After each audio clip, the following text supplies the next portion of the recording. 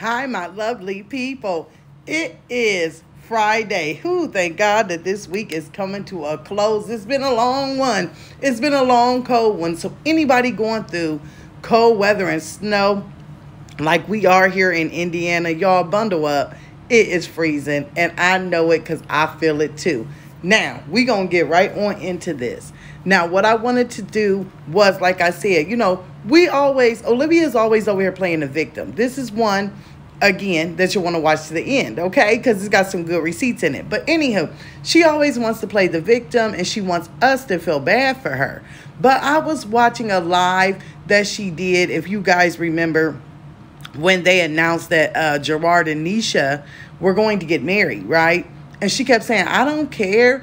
I treated him like a woman. Remember, she used to say how she would talk to him and this and that. So, y'all, I went back, into the archives. And I'm like, dang, Olivia used to dog Jerrod out. She always constantly, would question his manhood, question things that he was doing. And she always wanted him to look like the bad person, but she wanted to make herself look good. So I'm like, let me go back and find some clips. So I hope y'all enjoy this one right here. You need to do more as a man. I protect you. I do everything. I didn't say you need. No, I did not say that. I said be more protective over, if not me, then over your daughters. Are you serious? That's what I said. I had my baby. I had a fucking. I'm just saying in the future. Right. And when I said that to you, you blew up. Because why you keep saying as a man, this is what I should do? I didn't say as a man. Okay. Yes, you did. I said as a man. Okay. Yes, you did. Okay. And I get tired of hearing that shit. Like, what more is there I need to do? I do every fucking thing. I feel like I do enough. I do more than the average. And I feel that's how I am. My thing is, why do you say those things?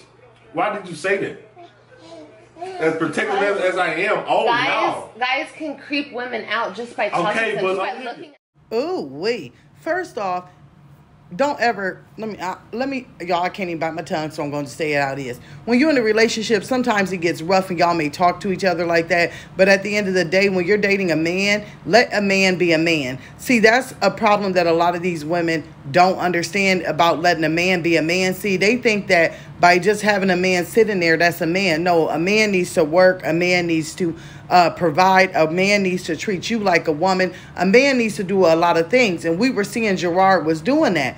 But Olivia didn't like when Jerrod was being a man, because to her, him being a man and working, protecting his children and doing for her, that wasn't good enough. Oh, no, that wasn't being a man. She needed to be, tattooed up. She needed to have a man that was always going off on her and calling her names. That's the ones we seen her bringing her home after she lost a good one, okay? And another thing that I found really funny in that clip is Olivia is going off on him about, oh, you should be protecting your daughters more and this, that, and the third. But he's protecting the shit out of them now, right? And you don't like it.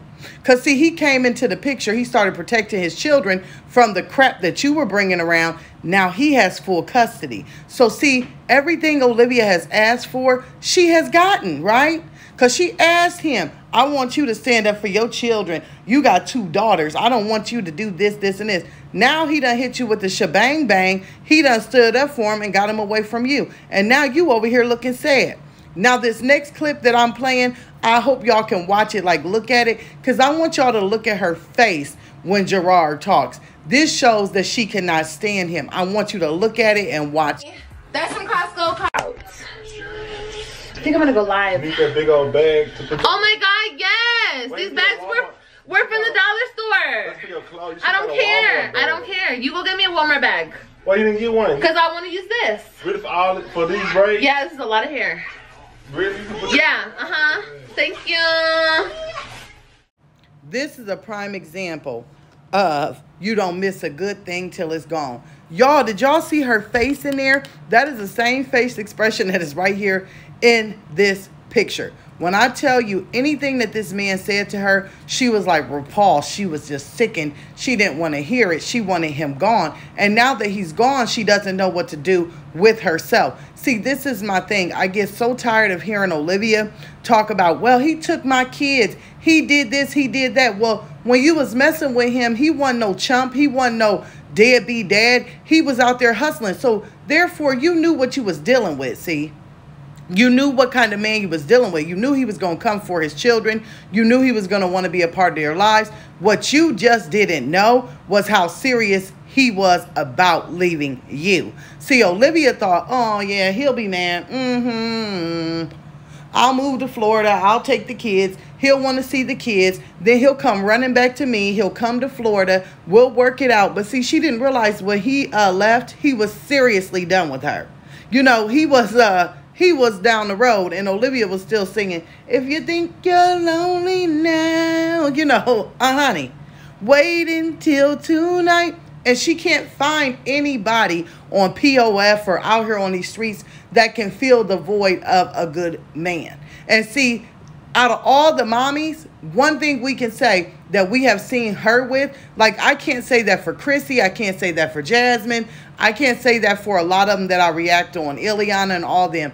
But with Olivia, we can say this. You had a good man and now he's gone. And sometimes, like I tell people, two people can be good people, but just not good when they together. But in this case, I think we had one good person and we had one rotten to the core person. And now we're just seeing that when she has to stand alone, how rotten to the core she actually is. And now she over there renting small bounce houses. She is over there spending out of control. She's drinking out of red paper cups. I mean, what in the hell? These women can't afford a dish set. Do y'all need a sponsored dish set? Why are they always eating off paper plates and paper spoons and drinking out of paper cups? I mean, I thought that kind of stuff was used for parties. But once again, I could be wrong. See, these are things that I look at. I look at the whole spectrum of things. It's like, if you're going to get on here and you're going to say, oh, I'm that bitch. Well, okay, let me tell you something. That bitch, she's going to have a dish set. I mean, Dollar Tree sells dishes. You can buy you a good old glass plate for $1.25. And then you could... for $10, girl, you could go in there and grab you 5 plates, 5 bowls. I mean, but you know, that's that shit that she thinks that she's doing over there. Y'all, we can't make that up. I cannot wait to see, because I know those videos are really old, what you guys thought about that. Especially the one when she is just dirty looking him and stink eyeing him. I really can't wait to see what you guys think about it. I'm going to keep doing videos like this. I'm going to go over and grab some on Jasmine to upload a little bit later. We'll, you know, do the whole My Shabby Life.